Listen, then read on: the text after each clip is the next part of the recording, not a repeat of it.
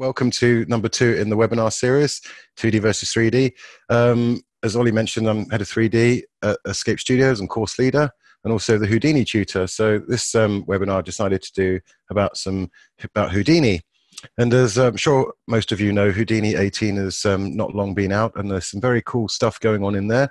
So today I thought I would have a quick look at the new Pyro solver in SOPs and the sparse solver, and just throw out some of the differences between the traditional Pyro solver, and just hopefully some tips along the way. Houdini 18 has not long been out, and there's quite a few new changes in it. One of the particular interesting ones comes with the Pyro tools. These are sort of the traditional Pyro tools here, but we now have these sparse tools. But not only that, it's also, there's a difference in the way that Houdini is sort of letting you handle simulations. Let's create something and I'll show you what I mean. So I'm going to start by creating some geometry, and I'm going to create a torus in there, and we'll make quite a large torus for this. So it's like 6 meters big. So this is a very large scale scene there. Remember, whenever you do sims, you have to deal with scene units. So this is 6 meters wide, like the size of a big chimney. I'm just going to stick a transform node in there and make it a lot flatter. It doesn't matter too much, but I want a nice ring of flames there. I'll just use the shelf preset now, and what we'll do is we'll build it ourselves again in a moment. If I just use this new sparse shelf tool, and I actually, let me do that first. If I go to just do the traditional shelf tool first and do flames, and hit enter, I just want to show you how it works first, and then we can understand why the sparse is better. So when we run a traditional simulation using the standard shelf tools, we can see it run away, and we can see the voxel box is resizing here. That's one of the features of Houdini. And as we know, this box is containing all the simulation, and it's made up of a lot of little cubes called voxels, which store the information. And as you can see, it's not very efficient. Over here, there's some big empty areas in there, which is fine, but it can slow down your simulation and take up a lot of extra memory that you may or may not have. And this is where the solution of the idea of the sparse solver comes in. First off, let's create a sparse solver with that. So I'm just going to delete these nodes and show you what the sparse solver does when we create it. Now, when we traditionally create the network, as you saw, Houdini created a whole bunch of nodes, and it created a separate DOP network, and we imported the stuff in there. But with Houdini 16, they started to, with the advent of Vellum, you're able to start to do solving outside of DOPs and all inside SOPs. And then in this version of Houdini, they've brought in more rigid body tools, and the rigid body solver, and also the Pyro solver. So we can do most of this stuff in SOPs without really going into DOPs. It's just an easier way of operating it. Still basically the same nodes, they've just packaged them up to make it easier. So let's have a look at that methodology, and also we can talk about how sparse solving also fixes that voxel issue there. So I'm going to start, like all Pyro sims, with a Pyro source node. So we'll just drop that in. And what the Pyro source node does is it allows us to create some points here, and these are going to be the seeds eventually for our simulation, where it's going to start from. So we need to create some attributes on these, though. If we have a look, there's only scale attribute. So we need to create some for the simulation. Now, this node has some great presets. If you go on to initialize, you can switch these around, and you'll see it changes what you need down here. Now, this is actually set up for traditional Pyro, not really the new one that you can run in SOPs. So these are not that necessary. So that's what I'm going to show you, some of the tips, how you might change this so you can set it up easily in SOPs here. So first off, we are not using the fuel model. That's the first interesting thing about the difference here, is we're not using fuel that we usually use in the traditional way of doing Pyro in Houdini. So we can get rid of that. And we're also not going to use density. In fact, it doesn't have the one we need to use here. We're going to use a new one called flame. Flame will just dictate sort of the brightness of it. That's similar to sort of the heat from the traditional Pyro. So I just want to emit some flame. Actually, I'm going to call it burn. And if you use the presets from the shelf, you'll see they call them burn, but they convert them to flame anyway. But we'll call it burn just to keep with that. It doesn't really matter what you call it. but that's kind of your intensity. I'll show you how to wire that in a moment. So we've created these two attributes, burn and temperature. So if we middle click, we can see that we have those values there and here. And those values have a value of 1 because we're not scaling them. The other thing is you'll see I've got these rather nicely laid out. I don't really want to do that. So I'm just going to scatter on the surface, which gives me a nice randomness of the points here. And if I want to spread them out, I can increase the separation or decrease it to change how far they're separated along there. The next thing I want to do is actually turn this into a volume, because it's a volume that the Pyro solver needs. So to do that, we use a rasterize from attributes nodes. And what this does, it takes particular attributes and it rasterizes them into a volume. So you specify the attributes up here. We called it burn. And there we go, we can see a volume there. And we also want one for temperature. The burn tells us where it's going to burn, where we produce the heat, and the temperature will make it rise and control the buoyancy. And then we'll get velocities and other stuff which makes it look like fire. So these are the two minimum that we need, and they'll produce density when it stops burning, which is effectively your smoke. That's why we don't really need the density from the beginning. So I'm just going to turn on this normalize by clamp coverage, which just makes sure we're not getting any fluffy areas and it's more reliably fits our shape. And we can also drop this voxel size down for the resolution there. Oh. So this is how coarse that representation is to your points there. Generally, you don't want a number too slow here, especially if it's animating, because as you can see, it takes a while to calculate. But I'm just going to pick a value like 0.05, just so I've got some nice detail on my points there. Now, if I was going to make some flame from this, this is basically the, you can think of it like the fuel. This is what's actually going to burn. This is the burn and the temperature. And if you can imagine flames, a base of flames, they actually move around. They dance around at the base there. So we want to add some noise to this. So I'm just going to add some attribute noise. And I'm going to do that before the rasterize here. This just varies some of the values in there. If you see, I've got it set to color at the minute, and we're getting random different colors on our points there. That might be a little bit difficult to see. So let me just increase the point size. There we go. So you see they've got rainbow colors. I don't want to add noise to those values. I want to add noise to burn and temperature. And these want to be a one-dimensional noise, not a three-dimensional noise, really. If we look in the spreadsheet, we can see that the temperature and the burn have differing values here. We can see that they're all different. If we look in the rasterize, we can't see much of an effect like that. But what I can do is I can just remap these values. So I'm just going to, first of all, remap the noise values. Let's have -1.7 and +1.7, which will clip stuff off. And you can see it's broken up that shape. If we turn on animated and put a pulse length of 0.2, let me just play that back. You'll see the noise now changes and evolves. And I'm trying to get something that's a similar frequency to the kind of thing that you see in the bottom of a flame bed. There's other things we can control. We can control the distribution here from this minimum value to the maximum value.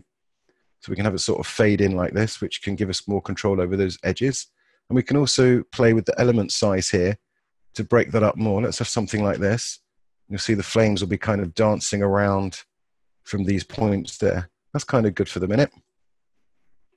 So half the secret to making good fire is getting a good initial emission there. So I'm just going to add a null. So I know it's the end of my emission network here. Now here comes the fun bit. Normally we would go into, let me just save actually, just in case this crashes. So normally we would go into DOPS, take these, if we have a look, these volumes, burn and temperature into DOPS, and we would do stuff with them. But now actually inside SOPs, we can type Pyro, and we've actually got a Pyro solver node. Let me just plug that in. And the nice thing about the Pyro solver node is you can just plug your stuff in there and press play, and you'll start to get a sim. You didn't have to set up any dynamics or anything. As you might have guessed, if you dive inside, it is actually a dynamics network, but it's much more easy to deal with. So if you don't need stuff really interacting a lot, just maybe a few colliders, and you want to do it quickly, this is an easy, quick way to set it up without doing a full-on DOP network. And we've got a lot of the features here on the node itself. So here we've got the boundary conditions. I'm just going to say close below, so it won't resize below the ground there.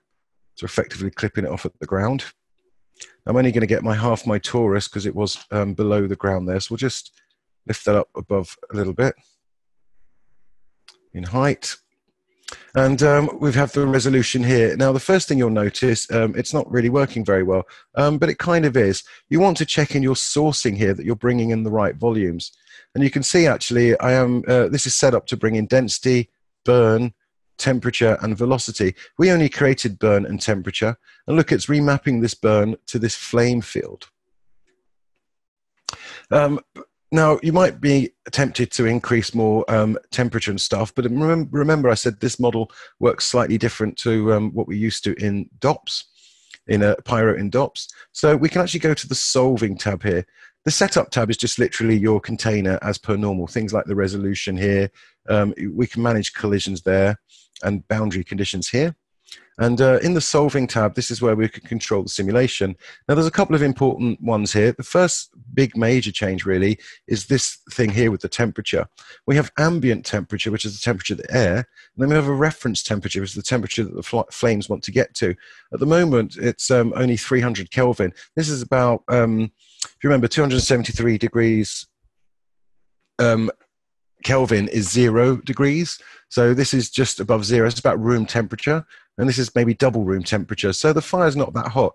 If we change the fire to something like 3000, already you can see we're remapping those hot values. And look, the flames have got a lot hotter there.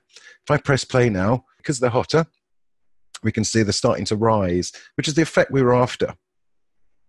We can also multiply that rising effect by buoyancy here, because the buoyancy is what makes them rise up. But again, this is not the best place to do that.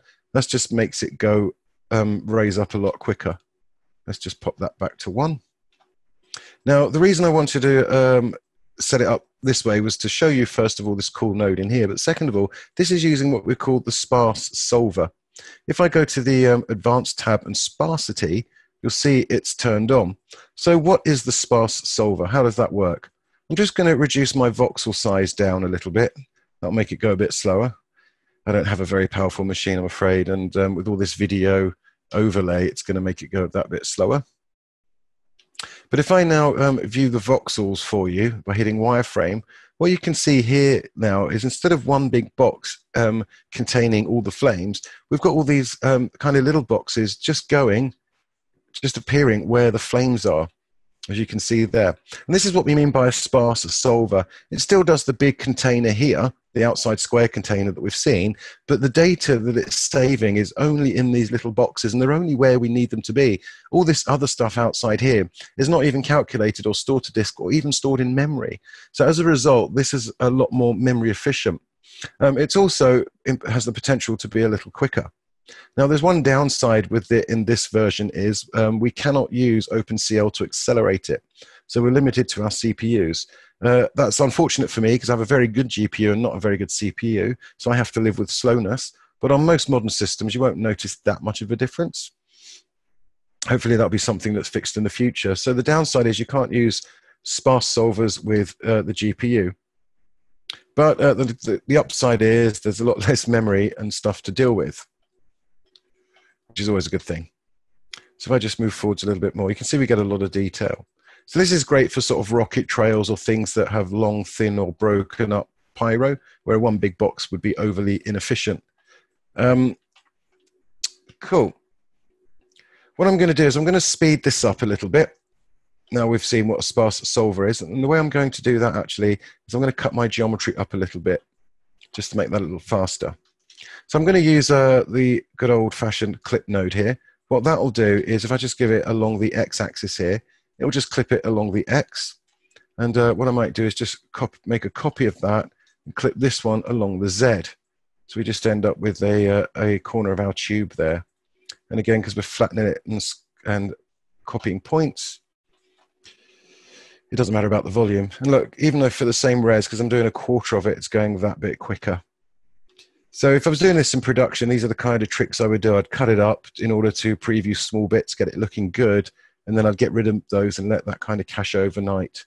Because when you've got deadlines, you really don't want to work slowly. So here we can get a feeling for how those flames are going to look and rise up. So again, let's look at some of these other features briefly.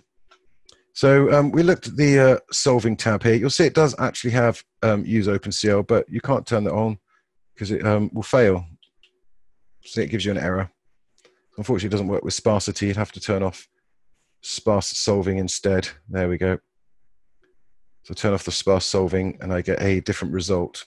But at least the OpenCL works. And you'll see it is a little bit quicker here. So just for this example, so I've got some speed. I don't need the sparse solving on. I just want it to go a little bit quicker. And I can show you some of these other features.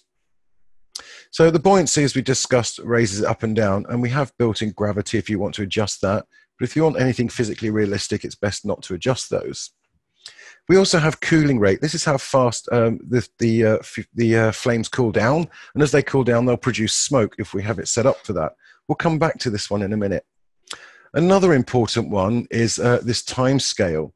This will give us a much better, this kind of speeds up the simulation and makes it go faster. It's not really a speed as in time, as in the reactions go quicker and the turbulences change faster. We'll adjust that one in a sec when we just change some more things in a moment. And then I'll show you how that looks, how that works. The things I want to point out first off, though, is this flame lifespan. That's how long the flames live for. And this is a great control for the height rather than buoyancy, because you want the heat to rise always at the same speed, but you can cut out the lifespan of the flames here. Let's put that to 0.2, and you'll see my flames don't live very long. They burn out a lot quicker. They cool down. Now, we're not seeing some smoke here. So let's go to smoke and actually turn on some emission of smoke. Let's go back to frame 1 again. Now my flames are living a little bit lower. We'll see some smoke coming in. Now we might not see some. We might need to change the visualizer. We have this look tab. And in the look tab, this is how it looks in the viewport. So we can do stuff without affecting the sim. For example, I can multiply up the density. And like you can see, we do actually have some smoke there. Let's make it a pink or a browny red color so you can see it. Actually, let's have, well, you can see it there if I make it a funky color like blue. But let's make it a darkish, blackish color, something like that. So you can adjust the density of the smoke as you like. If you have too much smoke, it's going to hide the brightness of the flame. But you can increase the intensity scale here to brighten up your flames inside that smoke if you want to. There we go. So we get our little smoke puffing off. You'll see the smoke is not really hanging around very much. I don't really want to emit more smoke to do that. The reason it's not hanging around very much is in this shape tab. So here's the traditional shaping that we would have seen in the other node. And we're dissipating off the smoke there. So if I set the dissipation to very small, that smoke won't fade off. You'll see it just stays on and doesn't disappear. And then we'll get big clouds of smoke hanging around. And it's much more dense because it's not fading off there. So we could go back to look and just sort of bring it back a bit. Something like this, maybe 1.5. So the look is we can change all that in the render without affecting the sim, which is a nice thing. So really, we're primarily concerned at this stage with the motion and the kind of shapes and details, and we can shade it to look like anything later. So as you see there, we're getting some nice smoke. So the trick to making flames look good actually is, again, in not necessarily through the simulation settings or even the flame settings, apart from just the height and stuff. It's all in this shaping. So just like traditional Pyro, this shaping is controlling the velocity fields and messing with them. So one of the most fun one to use for flames is actually shredding. Let's put a high value in here to see the difference. Before, you saw my flames look quite smooth. Now if you look, they look a much more broken up. A little bit more broken up. You see there's more lines in there. So what the shredding does, it squashes and stretches the velocity field, so you get little more licks of flame coming off there. Might need to go to the look and brighten up the flames a bit more so we can see where they're being shredded and stuff. See, we're getting much more of these kind of lines coming through and little bits popping off the top there, rather than that blobby look that we were getting without the shredding on there. But because we're squashing the velocity field, it does make it go smaller. But look, you get these really nice licks here where the flame just shoots up and breaks off. Because we're at a fairly lowish res, it's quite hard to see. But again, I'm trying to work for speed here. Let's dissipate off some of that smoke a bit quicker. Actually, let's not dissipate off the smoke. If you saw that the smoke was getting round and fluffy at the edges there, we can break that up with disturbance. The disturbance breaks up the density field here, and it creates some nice noise in there. And there's our pulse length for the speed at which that noise changes. So if we put some disturbance in there, we should see when the density gets thinner, in fact, when it gets below this cutoff here, 0.05, we'll add some noise to that, to the, we'll disturb or add some noise to the density here. Not seeing too much because it's quite, when it's quite thin, let's put the cutoff at 0.5, and then we should see some more disturbance kicking in earlier in the smoke, in the density field.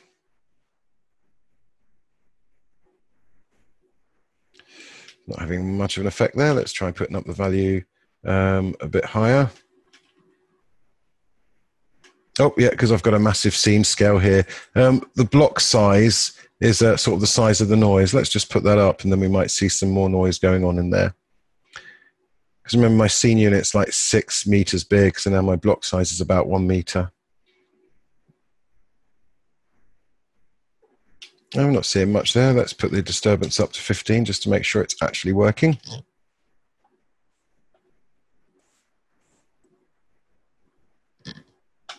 There we go. And we can see that the smoke's looking much more broken up, and there's more bobbly bits going on in there. So the edges are looking more wavy and more disturbed, because we've got features of about 1 meter big in here now. More matching the scale that we're dealing with. You see we've broken up that nice smoke.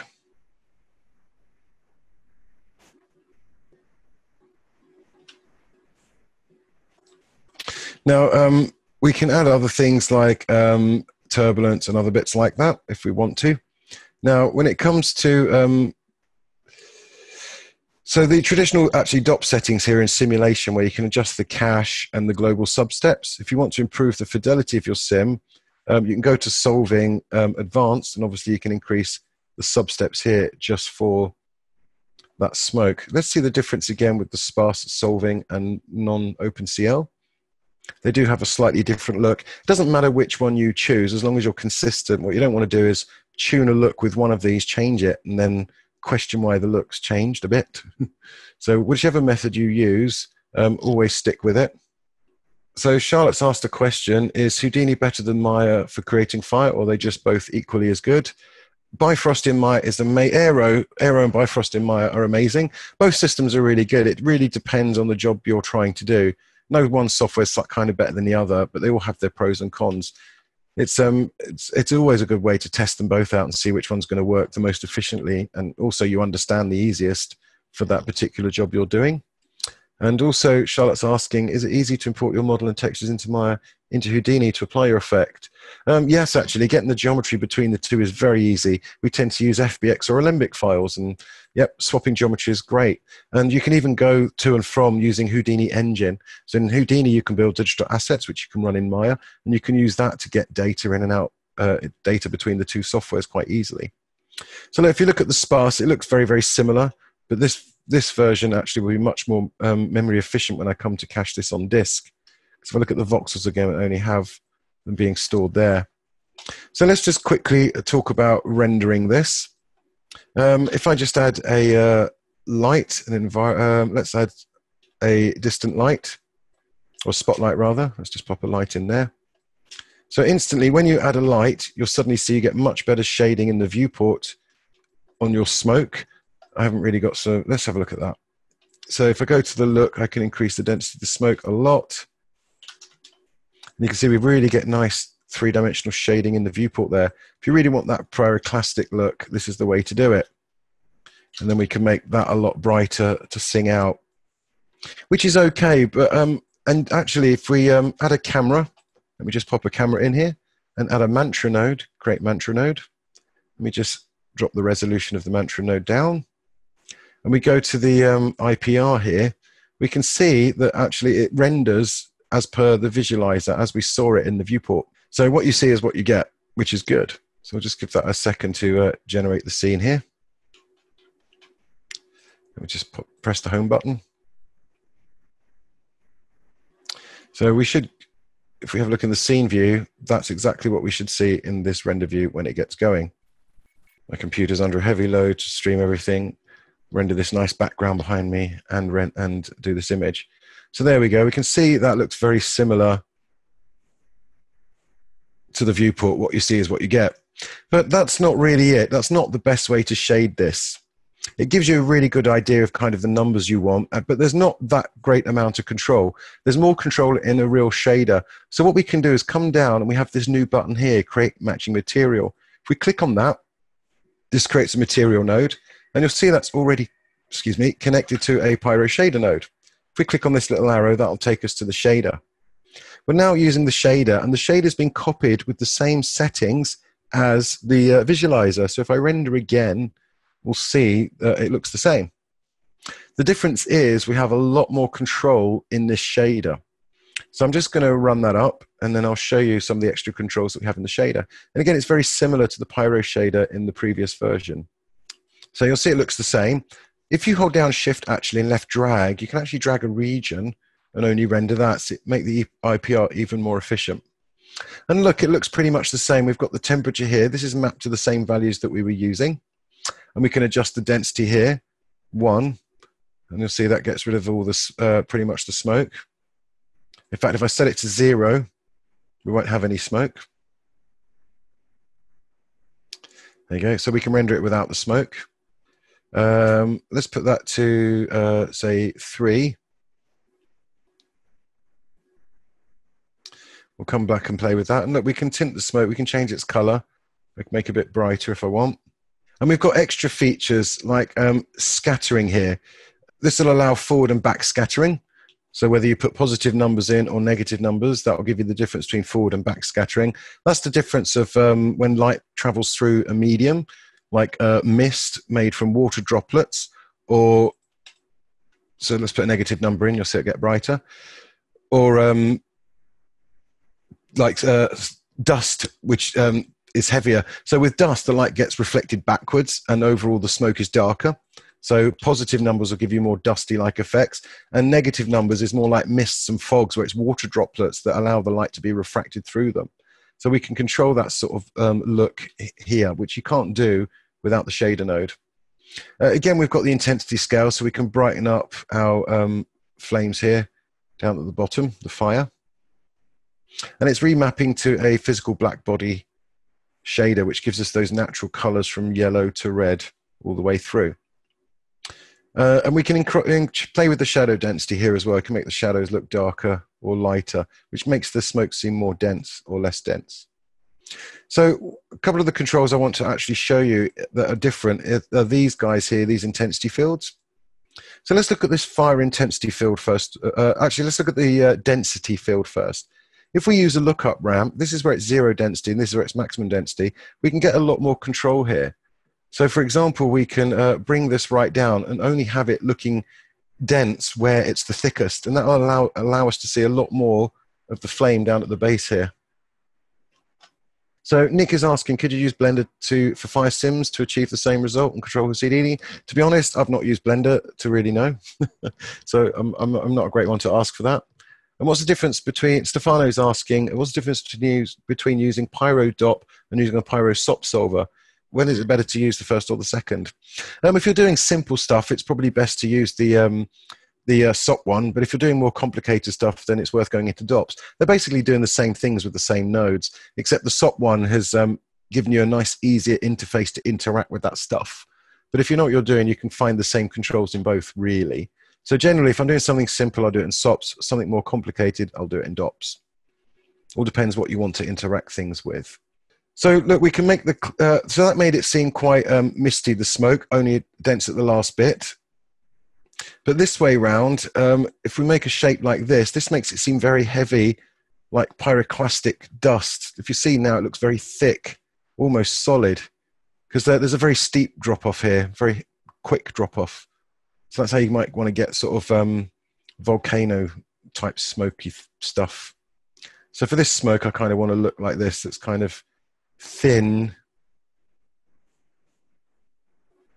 only we can only really see it where it's really the most dense. So now we should be able to pull out some of those lines that are going up through it. We can see it raising up. There we go. It's kind of the fluffy look I'm after.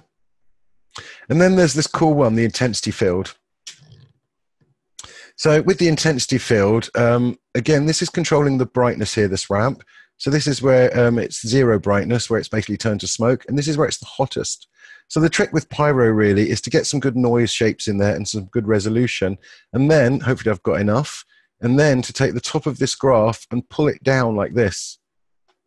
So make that a bit bigger so you can see what I've done. I've made it almost, this is almost at the end, but there's one more point. It's pulling the hottest parts to zero. And what you can see is, look, it's made the hottest parts transparent down here, and it's added a lot more detail to your Pyro. Unfortunately, I haven't got that much detail to begin with, so it's not going to look that great, annoyingly. But this is kind of a good secret to it.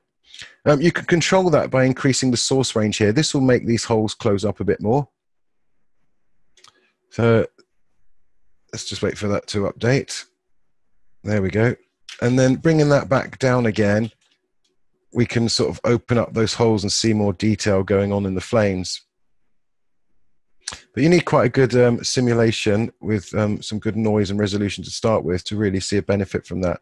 Let me go back to the beginning here. So let's see how we can see some lines and detail in there. If I just get rid of this last point so that there's no clipping of the hottest parts of the flame. Because that's how real flames work. They're so hot we can't see them. And then when they cool down, they come back into the visible part of the spectrum. And then we see them again. There we go. See, that's pulling out those high bits. Just need to bring this range back into range.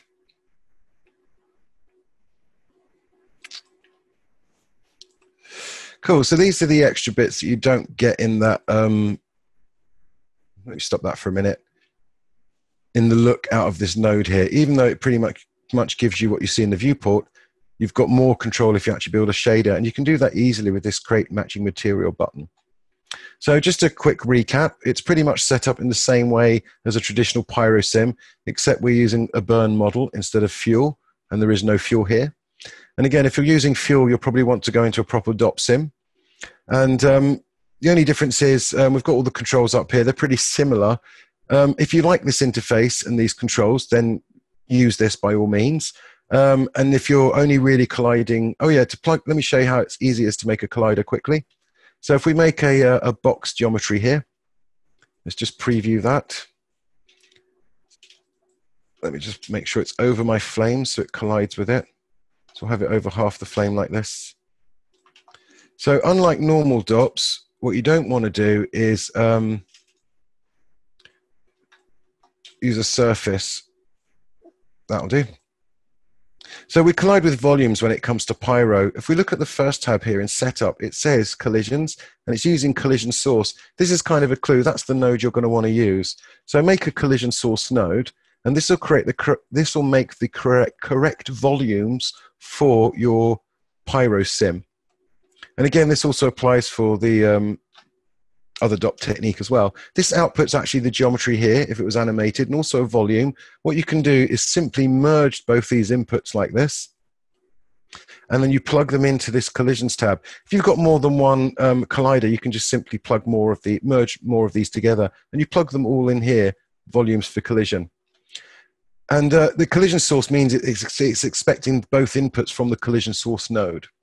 And this is kind of the resolution of your collision surface. Let's maybe put that to 0.05.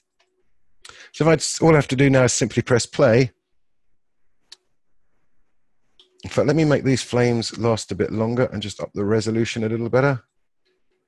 So if I just go to solving, in fact, let's turn sparsity off. So advanced, let's turn sparse off, let's turn that back on. Let's drop the resolution down so it's a bit quicker. Yep, that'll do. Oh, that's right, I was going to make the flame height. So let them live maybe for 1, so they live a lot longer. And we'll get a nice render out. So already as we've increased the resolution, you'll see there's more fidelity from the noises here. It looks much more detailed. And you'll see instantly it's just colliding with this object. And that can be animated. You know, the collision source can run in there. And you can cache out this merge node if this was heavy to calculate and then run that in later. So there we go. You can see it's nicely colliding with the box there. So this is very easy and quick to set up, as you can see. So let's just mess with the look once more. Now I've got a shader. As you can see, the look bears no resemblance to the render. So whatever I do here, I may have to do with the render again. So look, again, we've got the flame intensity ramp here. We can have a preview of cutting that noise in, but it doesn't look very good in the viewport. Let's have a look at that in the render again. We just get through the camera. Ooh. So let's go to the render view. Let's hit render. Let's go to the shader.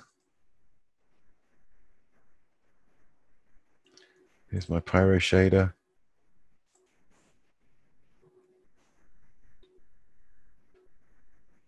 We'll just have to wait for that to kick in. So while we're waiting for that, Terry's asked, is Houdini better for rendering than Maya? Neither of them really render, actually. We're using Mantra in Houdini. We use Arnold in Maya. We could use Arnold in Houdini. You know, it's up to the renderer, really. And again, that's to the requirements that you would want to use. So look there, we can see all this nice detail now in our flame from this, where I've set this ramp to 0. Let me get rid of that endpoint again. Ooh. And then you'll see it without that. So look, without the zeros there. Oh, what's going on? Have I actually got the material? No, I haven't got the material node turned on. There we go. Must have that node turned on so the shader works. There we go. Now it's kicking in. That's why the changes on the shader didn't happen. So Nick's also asking, what hardware would you recommend for a Houdini workstation? How many cores? I've actually got a 6-year-old HP 400, which isn't that fast, and I've got a GTX 1060, so it's about a £200 GPU, and I've got 24 gig of RAM, and as you can see, it's not that slow, Houdini, and that's more than enough. So yeah, you could spend thousands on the latest workstation, or you could buy a second-hand one that's a couple of years old, and more than happily do. As long as you've got a reasonable GPU and a decent amount of RAM, it's more than copeable with. So yeah, you don't need that much hardware, fortunately. So look, now if I put the 0 at the flame here,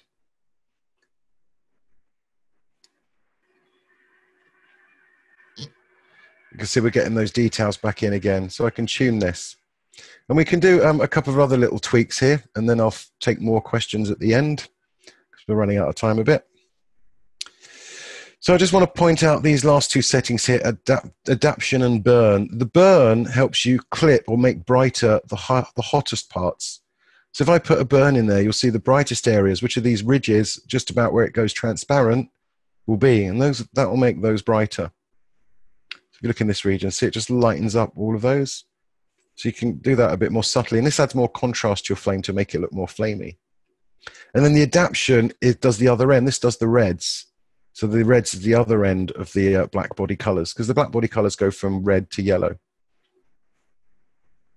So that's making the reds brighter, which I don't like. I like to clip those down. You could almost get rid of that with 0.01. Oh no, we need a bit of adaption. That's muting the reds down. And you can make it hotter by slightly increasing maybe the temperature here. This will just make it overall a bit brighter. So that's the trick to adding this kind of holes and detail without blob and not getting that blobby look. So let's have a bit more density in our smoke there. So let's have really heavy pyroclastic smoke for one last change in look. This is what's nice. You can change all sorts of looks once you've got the animation working. So that really heavy pyroclastic smoke on there, and we can hardly see it peeking through because the smoke's so dense. So we can always up the intensity scale so we can see those flames are really hot inside that smoke. I mean, you could go crazy and put big numbers in there, get some very hot looks. But again, you know, you're completely art directing this. You'd obviously look at a reference and match what you see in the reference. But the point is, you know, you've got all that control here, you know, to match that reference as much as you want. It's entirely up to you. So the important things with any Pyro sim is just to get the animation and speed right first and not worry about the look. And then as you can see, we can shade it to make it look nice later. So that thinnish smoke over quite hot. Let's just up the height of that. So quite thinnish smoke over quite hot flames. Cool, I think I'll leave it there. Hopefully you've enjoyed this little quick tips of Houdini Pyro and it's inspired you to go and dig it out and play with some of these settings. So someone else is asking, Mia's asking, how easy is the transition from Maya to Houdini, would you say? It depends. Houdini is a very different way of approaching 3D because of the procedural paradigm. But there's a lot of tutorials out there and learning paths. And of course, we teach a wonderful course in how to learn Houdini, which will quick start you. The advantage of having a structured course is you get structured learning, so you'll learn the right things faster. But obviously, if you learn on your own, you've got to decide your own learning path, and that sometimes can be confusing. Can you add microsolvers? Ah, right. Good question. Yes, someone more technical there. About adding microsolvers, no, that's really easy. If you want to change the look of these things, let me get rid of this collider. And then let me just increase the resolution a bit. So it goes a bit quicker. Let's talk about microsolvers very, very quickly. So yeah, you can add microsolvers. All you need to do is go inside, and this is basically where you add your gas microsolvers. So let's just add a gas wind one just for some fun. So this will add some wind in we want to go across in the X direction here. We'll leave it at 0.5. The only thing is you've got to make sure this time scale matches with the other time scale. But look, already we can see our smoke is blowing off to the right here with our little microsolver in there. Give us a nice, interesting look at the flames. And then, yeah, you can add, if you add a merge node, as always, you can add in any other, if you type gas, any of these microsolvers. So let's do a disturb. So we'll add another disturb at a much higher frequency. So I'm going to make this block based. So I can put in a big frequency of maybe 2 meters. Have a thing of 5, and let's have some turbulence as well, just to mess it up. So we'll have some gas turbulence thrown in. The only thing to remember about these gas microsolvers is they do the maths in the order that they're plugged into the merge. So this will happen first, then we'll apply this, then we'll apply that. Might be best if I put my wind at the end, maybe. So I just disturb it all and then blow it all. So let's maybe have a lot of turbulence. So now if I press play, we've got a lot of wind and a lot of turbulence, and that's just going to look like a mush probably. So the problem, you add too many noises and stuff, it all gets all mushy. So yeah, let's get rid of the disturb, and we'll just leave some turbulence on with the wind. Whoa, the turbulence is way too much. So look, if you pin this icon here, I mean, you don't need to pin it really. You can still go inside. So let's bring down let's set the turbulence off, and then we can see the effect of it. So it's kind of just drifting over with the wind. So if we put a turbulence of 1 in, have a big swirl size of 2 meters, so we've got big swirly wind. So we're getting some swirls now in our wind. So as you can see, it's very, very easy to add these microsolvers. So Joseph is saying, what tutorials do I recommend on YouTube? Any tutorial that kind of makes sense. It's very difficult to say, really. good people to look at is the best place to look really is the Side Effects website. Their own tutorials are the best ones to learn because they obviously know what they're talking about. If you've got Joe Blogs, he might not know. So you've got to get someone that knows on YouTube. The danger with YouTube is you don't know which ones are sensible and which ones aren't, especially as a new beginner. So Side Effects would be the place to go. How would I learn Houdini on the undergraduate course? We teach Houdini on that as part of the specialism. You can do that as your specialism. So I teach the undergraduates a little bit Houdini, I think in the second year when you start to do your specialism, and then you get a lot of support and you can do all your projects with that moving forwards. So yep, there's a lot of support for that. So right, one last question actually. Someone's asked, how do we render the render passes? Actually for Nuke, if you go to the shader here, you'll see we've got these two, smoke mask and fire mask. They're being output by the shader, and actually on the mantra node, or depends on your renderer, you can add extra image planes down here. So I can add my two masks. What was the other one? Was it fire? Can't remember what it said actually. So if we look here, look, there's my smoke mask, and there's my fire mask. Was it fire mask? Fire underscore mask. Oh yeah, because we're not dealing with fire, we're dealing with flame. Maybe I have to call it flame mask. But you can see it's very easy just to add an AOV and a custom AOV like this in Houdini, as long as you give it the right name. So will that work with flame? Yes, it's flame, because remember it's called flame in here, not the other one. Oh no, that's not working. That's not called flame, is it? It's called fire or burn. So there's the fire mask. Oh look, interesting. Oh no, there it is, empty. Let's try burn. Let's go switch back, burn mask. No, that's empty. So yeah, I think with this node, you're only going to get out the smoke mask. Although that doesn't look like the smoke mask to me. I've not actually tested that with this version, but with with normal Houdini, oh, that's how you do it. You just create the AOVs with the right names. But that was working a minute ago. All right, does that help? Does that answer that question? Cool. Yeah, you're welcome, Ilara. Excellent. All right then, peoples. I'm going to go back to carry on with my friend Darth in the remnants here, and yeah, I'll see you all again soon.